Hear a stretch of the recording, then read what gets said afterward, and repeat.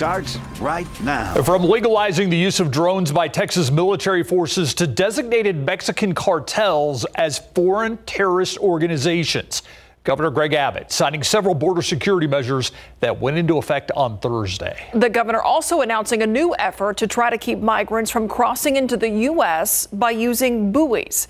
Jonathan Cotto tells us how border area nonprofits and some law enforcement agencies are reacting. What we're doing right now, we're securing the border at the border. What these buoys will allow us to do is to prevent people from even getting to the border. On Thursday, Governor Abbott signing 6 bills relating to border security. Senate Bill 602 is now law in the state of Texas. And announcing his plan to deploy a chain of 4-foot-high orange buoys that will run along the middle of the Rio Grande in an effort to keep migrants from crossing into the U.S. Mile after mile after mile of these buoys. The launch of the water barrier causing concern for some nonprofit organizations like La Unión del Pueblo Entero. It's not going to be that they're going to run into the buoys and they're going to decide not to try to cross them. And so we're worried primarily with that. How many migrants is this going to hurt or worse? The first to see the floating barrier, the border community of Eagle Pass. But it's not going to stop the immigrants. That's what I think. They're still going to be looking for another place to cross. Schmerber, a former federal officer, says he was surprised the state would take this action. Because the river is actually owned by both sides. We have a treaty with Mexico, and I think anything that has to be done on the river has to be, I'm pretty sure, communicated with the country of Mexico. Also surprised, the International Boundary and Water Commission. We reached out to IBWC reps, who in a statement tell us their door is always open to discussions with Texas and have recently shared information with the state about their permitting process and federal law. They say they are studying what Texas is publicly proposing to determine whether and how this impacts their mission to carry out treaties between the U.S. and Mexico regarding border delineation, flood control, and water distribution, which includes the Rio Grande. The floating barrier is set to launch in July along the Eagle Pass border sector and is expected to cost millions of dollars. Another issue La Unión del Pueblo Entero is taking with this project, they say that money could be invested on roads, schools, and parks along the border that could improve the border economy. But instead, they say the money is being used to militarize the border. Reporting Jonathan Cotto, KSAT 12 News. And tonight we know the name of the man found dead in the San Antonio River. The Bexar County Medical Examiner says 62-year-old Roy Tavitas was actually found in the river near the King William district. San Antonio police say a jogger found his remains last Friday about 4 p.m. Officers say he was fully clothed with steel-toe boots on. SAPD says there was no signs of forced trauma or injury. The medical examiner did not give a cause or manner of death. A San Antonio police officer who repeatedly punched a woman in the face during an arrest last year will be back on the job soon. Scott Marshall was handed a 30-day unpaid suspension for this December 2022 assault. This assault happened during a family disturbance arrest. Records state the female suspect hit Marshall while she was being arrested. He responded by hitting her 10 to 11 times with a closed fist while she was on the ground. Marshall was never charged.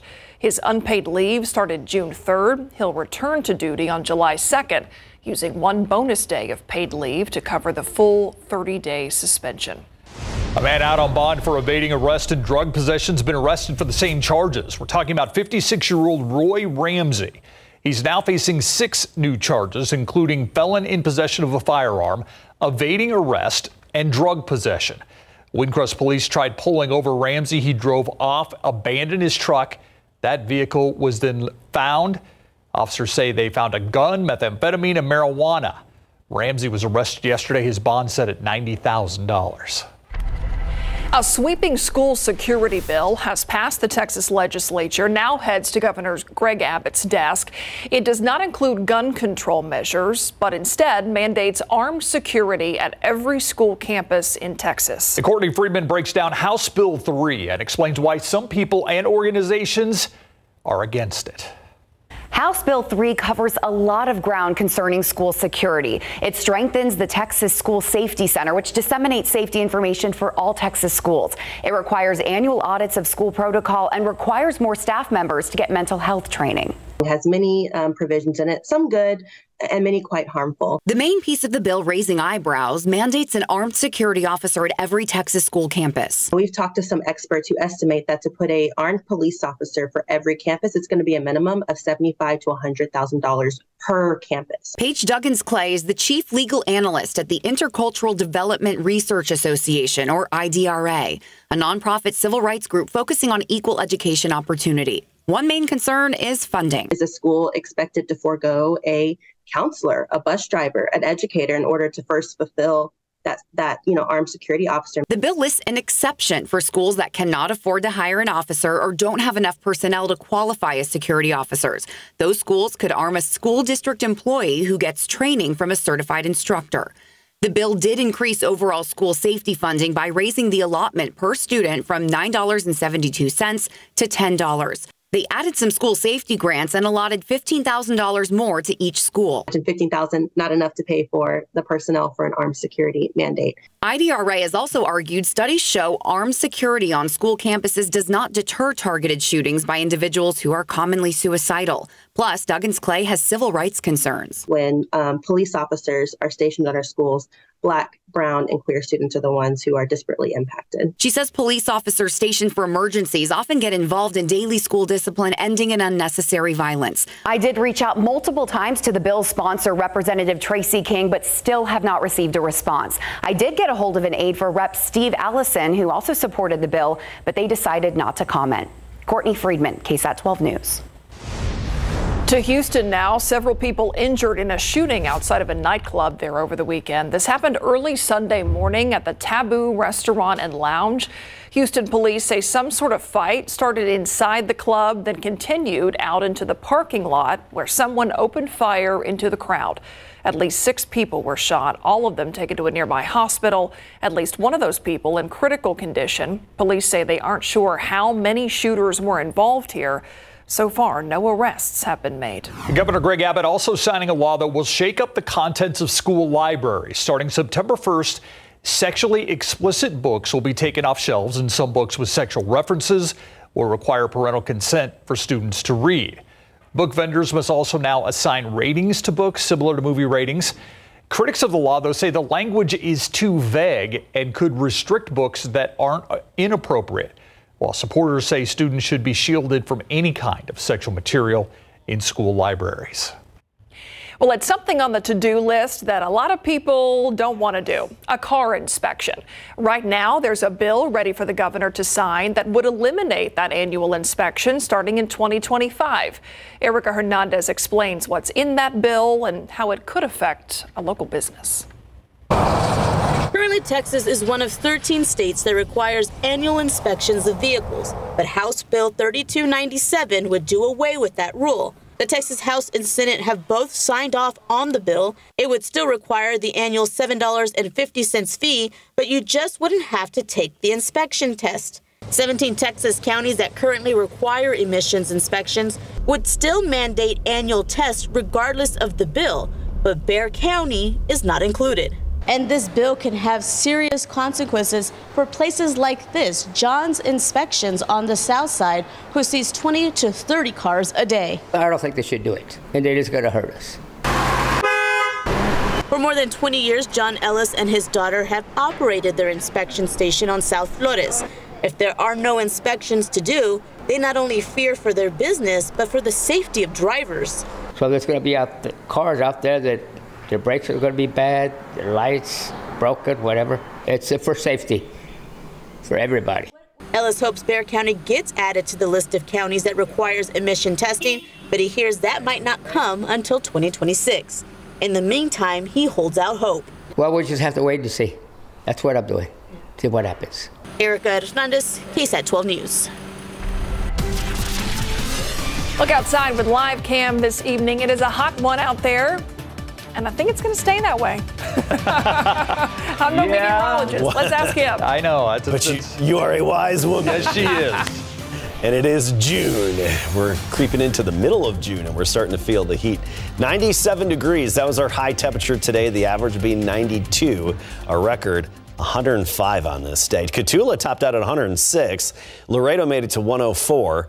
Meanwhile, Del Rio, a high temperature of 97 degrees, the same as San Antonio. And as we go through the evening hours, our temperatures will slowly fall off. 93 at 8 o'clock, still very sticky out there. 10 o'clock, 87. Then the low clouds will come in around before midnight and stick around through sunrise tomorrow. And speaking of the humidity, a lot of that's coming from our soil moisture. We'll look at the soil moisture content that we have and the forecast for the rest of the week, how much our ground is going to dry out and what that means for the humidity in just a little bit. Thank you, Adam. All right, let's go to I-35 at Loop 410, and you can see traffic moving along very smoothly where 35 and 410 come together near Windcrest. No major backups. That's a good thing. In a new KSAT explains the money of politics. It takes money to get elected, but have you ever thought about what happens to that money once a campaign is over? Ultimately, the responsibility of overlooking all of this is the community. Today's KSAT explains breaks down the rules, or lack thereof in some cases, that govern campaign contributions, including what a candidate or elected official can do with their donations if they decide to get out of politics. KSAT explains is at 6:30. Straight ahead, though, on the news at 6, finding future talent, how aviation and aerospace leaders of today hope to inspire the next generation. Welcome back. I'm Stefania Jimenez, and here's what we're working on for you tonight on the Night Beat. The concern with public safety on a public highway is that's intended for community use. It is illegal for you to take it over for your own racing concept because you never know who you're going to hit, who you're going to kill, or who you're going to hurt. Something we've seen way too many times in our community. This weekend, another street takeover landed 3 people in jail. New legislation signed by Governor Greg Abbott just days ago is hoping to break that trend. Tonight, how law enforcement here in Bexar County plan to use that new law to stop street takeovers in our community. Also, you see it right there, summertime in South Texas. That means that most people are going to be relying heavily on their air conditioning units. Tonight, how to keep your AC in tip-top shape to get you through this summer heat. We'll see you for these stories and so much more tonight on the Night Beat. Thank you, Steph. Well, today, students from Texas and Louisiana got the opportunity to learn about careers in aviation and aerospace. This morning, about 100 middle and high school students took part in the event at Port SA. The event, part of the Tech Ports program called Project Leaders Inspiring Future Talent. Students at the event got to hear from aviation professionals about different careers and pathways. I plan on going to the Air Force after high school, so it's going to be a milestone for me to learn about aviation and what goes on in a daily life with aviation. The students also participated in different workshops focused on flying, airports, even drones. More than $24 million in federal funding is going to the city and nonprofits to help reimburse costs from migrant arrivals. Congressman Henry Cuellar announced today the city of San Antonio, United Way, and Catholic Charities will be getting compensated for helping provide relief for processing facilities. Here's how those $24 million will break down as part of the fiscal year 23 Shelter and Services program. In a statement, Congressman Cuellar said in part, quote, "Thank you to the city of San Antonio, United Way San Antonio, Catholic Charities of the Archdiocese of San Antonio, and my colleagues in the San Antonio Congressional Delegation for working with me to provide for our border communities," end quote. Check out the weather out there right now, 95 degrees, and we're just starting. Baking? Yeah, we're just starting, really. I mean, it's 95, yes, it's hot. Just wait. We're cooking, aren't we? Yeah. And it's not just hot, but it's also very humid. And this humidity is going to stick around for several more days. The heat high is pressing down on us. And all the rain that we had has given us that high soil moisture content, which is boosting our humidity, and no rain chances, unfortunately. Even with this humidity, we can't make rain. This is a look at the heat index, the feels like temperature. And notice Cotulla feels like 112. Even Laredo feels like 112. Del Rio, a heat index of 109. In town here, 101. And this is the reason. It's not just the heat, but of course, the humidity. Now, typically, by this time of day, the hottest part of the day, the dew points fall off, and we often see them fall off into the lower 60s by this time of day, which offsets that heat index a little bit. Now, it does cause the temperature to rise, but this is the main factor that we're dealing with right now. And this dew point, we're not getting a break from it because of that soil moisture that we have in place from all of the rain. The rain was great. It blessed us with the soil moisture. Now we're feeling it out there, and we're not getting a break from it. The sun is just baking the ground, and then that moisture evaporates into the air, and we feel that humidity. Now, this is a model analysis of soil moisture across Texas, and with the very recent rainfall in North Texas, that's where you have the green colors indicating very damp soil. We're kind of in the middle right now because we are starting to dry out, but still our soil is damp enough to give us that humidity throughout the day. No break in the humidity as we would typically see. Now, going forward in time, notice how this week with the sun beating down on us, we do see that soil moisture start to dry out a little bit. And I do think that's going to offset the humidity some later on this week. So at least it'll start to turn into more of a dry heat. But remember, drier air heats up a little bit more. So when it comes to the feels like temperature, it's basically a wash. But notice our dew point trend for the afternoons. It looks like our dew points will get to the typical low 60s in the afternoons by Friday and Saturday as the ground starts to dry out a little bit more. So that's going to at least eliminate the humidity from the equation. Let's put it that way. But temperatures will go up a little bit. Temperatures right now, 106 in Cotulla, 98 Pleasanton, 95 here in town. But notice to the north, quite a bit cooler. I mean, Lubbock is 75, even Abilene 80, Oklahoma City 64, Amarillo 69 degrees. It's not the entire Lone Star State dealing with the heat. There's actually a frontal boundary across North Texas that's going to linger all week, and you really don't, meteorologically speaking, don't have to go that far to get into some of that cooler air. And also decent rainfall and extra clouds from the rain contributing to those lower temperatures off to the north.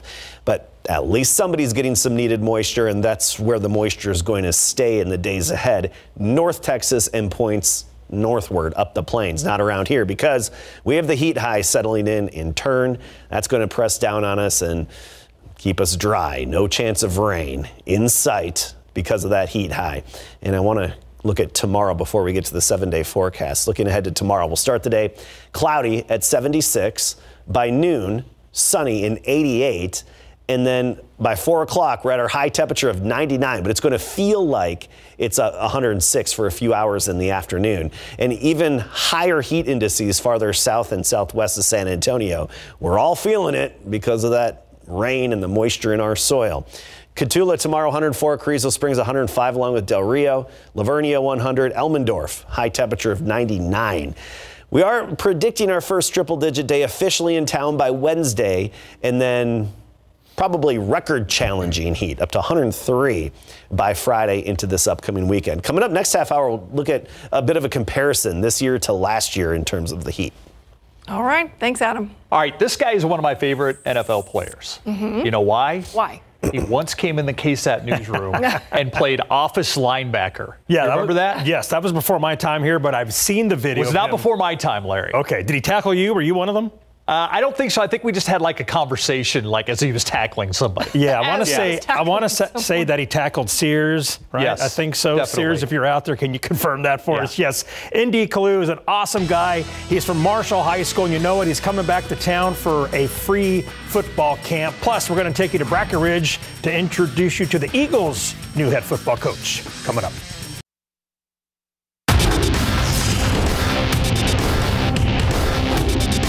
I was also able to tour the grounds here at Cornerstone Christian High School because we're going to have a free football camp June 24th. So this was my chance to finally see the facilities, and I'm pumped to do it. Marshall High School alum Indy Kalu is coming to San Antonio to host a free football camp in Big Board Sports. Victor Wembanyama bounced back from an off game in the LNB Pro A Finals, but his team lost again and trailed top-seeded Monaco 2-0. After scoring just 8 points in the first game, Wemby had 19 points today in the Metropolitans' 92-88-95 loss. Wemby added 7 rebounds, 4 assists, 3 blocks, and 2 steals. Game 3 is Thursday in a potential elimination game for Wemby and his guys. Pro football coverage, powered by Davis Law Firm. The Houston Texans announced today that J.J. Watt will be officially inducted into the Texans Ring of Honor during the Texans game against the Pittsburgh Steelers on Sunday, October the 1st at home. The former 3-time Defensive Player of the Year and Walter Payton Man of the Year is the 3rd member to be inducted into the Ring of Honor, joining Robert C. McNair and Andre Johnson. Watt was the 11th overall pick in the 2011 NFL Draft, and he spent 10 seasons with Houston. We recently met up with former NFL defensive end N.D. Kalu while he was touring Cornerstone Christian High School, site of his free football camp Saturday, June 24th. N.D. went to Marshall High School, then Rice University, and then he played 12 seasons in the NFL, and he loves giving back to the 210. You know what? I've always been all about San Antonio sports, even from the days when I was at Rice playing in the NFL for 12 years. I always felt like any chance I get to come home and, you know, host a camp, teach football to the youth of San Antonio to do it. So, you know, no time like the present, and just excited about teaming up with some whole high school teammates and being able to put this camp out here. Yeah, we already have some former NFL players. We actually have quite a few. Myself, Priest Holmes, who also went to Marshall. He'll be at the camp. Eric Brown, who went to Judson, then he won a Super Bowl with Denver. He'll be at the camp. So a lot of guys that came through San Antonio, played in the NFL, will be coming back to kind of share not just our stories, but the skill set and try to teach these kids how to play the right way. Those are some awesome former NFL guys to learn from. The event is free and registration is still open. The info is here for you on the screen. Sign up at ndkalufootballcamp.eventbrite.com. In big game coverage, Matthew Tony Manning was named head football coach at Brackenridge High School. Manning served as the first assistant and offensive coordinator for Roosevelt High School for the past 10 seasons and is replacing Larry Norman, who was hired to become the athletic director and head football coach at Cole ISD. And Coach Manning is excited for this opportunity. Yeah, I'm just humbled and honored and appreciate the administration here at Brackenridge High School, along with the leadership at SAISD and the athletic department, for giving me this opportunity. This place is rich in tradition. A couple of state titles back in the day, a big upside, some great kids, and I'm looking forward to working with them. Admin team's been very supportive.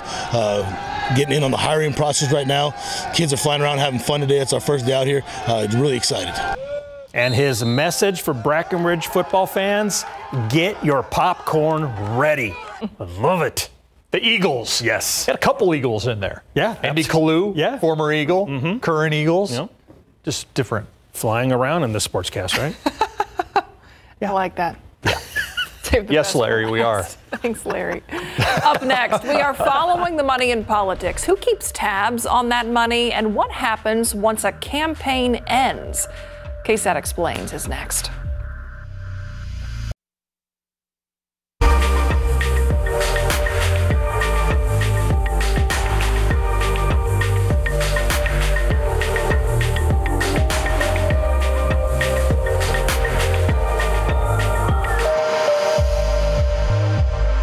Election season is over in San Antonio, at least for now. All city council seats have been decided after the runoffs this weekend. Have you ever wondered what happens to the money that candidates raise once an election is over? That's what we found out in this KSAT Explains, plus how campaign dollars are reported, but not necessarily checked.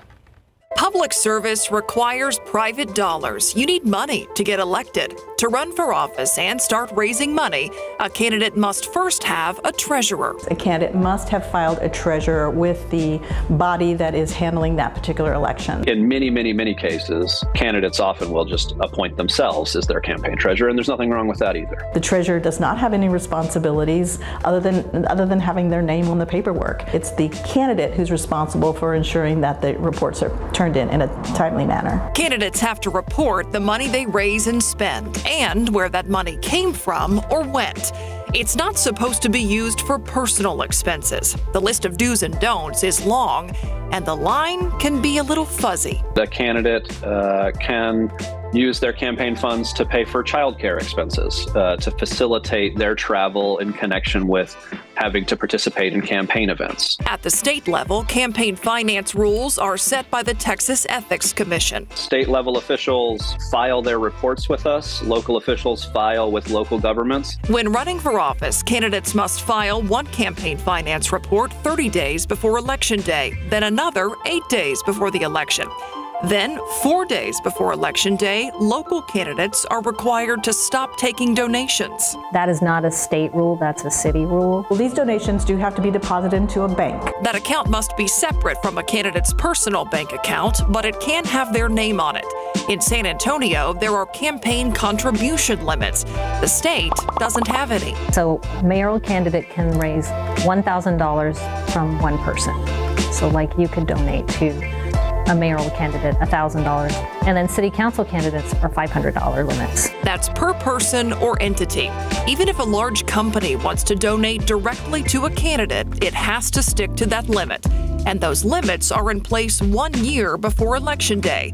So if Max wants to donate the max of $1,000 to the potential mayor, he can do that only once in the 365 days before the election. What's different is political action committees. Under law, it is defined fairly broadly as any group of 2 or more people whose principal purpose is to accept political contributions or make political expenditures. PACs don't often donate directly to a candidate. If they do, the donation limits still apply.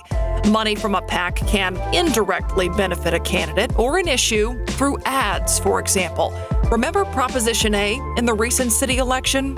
Do you want to pay for the bills of shoplifters? You will if Prop A is passed. And there were several PACs that were formed against Prop A, and they were reported through our system. They had to do a 30-day report and an 8-day report. And we don't have contribution limits for PACs. Okay. So they could spend $1 million on advertising if they wanted to. Yeah, I think they might have. While the state and the city collect campaign finance reports, they don't check them. We take them at face value and we lock them down and we make them public. There is a statutory sort of randomized audit process where a percentage of the reports will be reviewed regardless of whether a complaint has been filed. But we're a small agency and we get many, many thousands of reports each year. We don't have authority to enforce anything. You know, you have a lot of people that are watchdogs, right? Yeah, groups like ours, we are always on the lookout. My name is Anthony Gutierrez. I'm the executive director of Common Cause Texas. Watchdog groups like Common Cause Texas monitor what elected officials do and how they spend their donations. It falls to groups like ours and just to Texans that are concerned about these types of issues. Common Cause often looks closely at big issues like gun reform or climate change and follows the money, especially to see if candidates are getting donations from groups with a stake in those issues.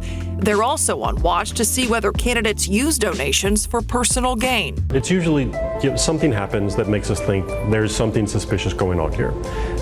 Like, for instance, I've seen office holders or candidates who are not yet elected to office, but they write books and then go on a book tour. Sometimes they'll sort of intermix the two, like they're doing campaign events while they're selling their books at the event. And there are potential ways that could violate campaign finance laws. While the Texas Ethics Commission and the San Antonio City Clerk's Office don't review candidates' finances, they do take complaints. The investigation isn't initiated unless we receive a complaint. And anybody in Texas can file a complaint with the Texas Ethics Commission. In San Antonio, an ethics auditor reviews a local complaint to see whether it warrants an investigation and gives the candidate a chance to respond. If there's a violation, there could be a fine. It's a similar process at the state level, but someone has to scrutinize those campaign finance reports first. The way the system's set up in Texas, it's pretty easy for an office holder to raise a ton of money and not use that money for its intended purposes, for campaigning or for office holder expenses, like for them to use it on themselves in a lot of ways. So what happens to the money once a campaign is over? They can continue to collect donations after the election. As long as somebody continues to file those 2 reports each year and disclose any activity out of that segregated campaign account, they can maintain those contributions indefinitely. That's win or lose. An elected official at the state level has to submit those finance reports twice a year. In San Antonio, it's 4 times a year, and contribution limits still apply after a campaign is over. If a candidate or elected official decides to end their political career and they still have money in their campaign account, Texas spells out how they can get rid of it. They can give it to their political party, the state, a charity, a college for a scholarship program, back to the people who donated, or to a PAC or a candidate. And that candidate can be themselves for another office. What he could do is make a contribution to another campaign. If that other campaign happens to be his own, he can do that. But it's also, that money would be subject to whatever the contribution limits are for that other seat. Who gets to hold those seats is decided by voters. And it's also up to voters to follow the money that gets candidates there. It is a terrible system, but that's kind of what you get when the politicians are making the rules for themselves. So what do you want to see explained? Scan this QR code to take you to the KSAT Explains page. That's where you can find all of our stories and a place where you can submit your own KSAT Explains ideas. We'll be right back.